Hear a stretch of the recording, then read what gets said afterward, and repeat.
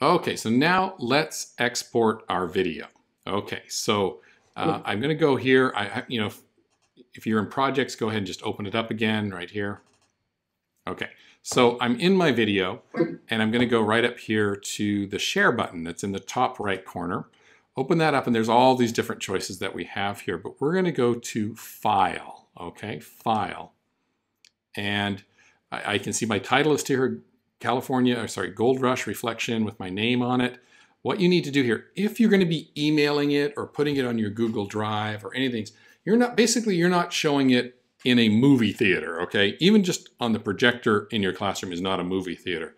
So I really need to make the video smaller. So under here in resolution, I'm going to take it to 540, which is about half of what I shot it at, okay?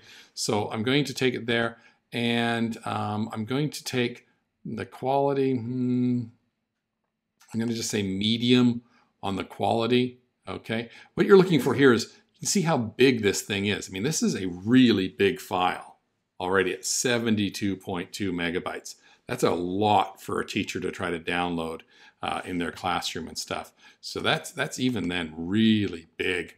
I think we might have to make it smaller. So let's go ahead and export that though. I'm going to go to Next. And I'm going to go to my desktop again so I remember where to find it. Now remember, I've got my rough footage there too. Don't confuse the two. One is the rough cut and one is your new edited one.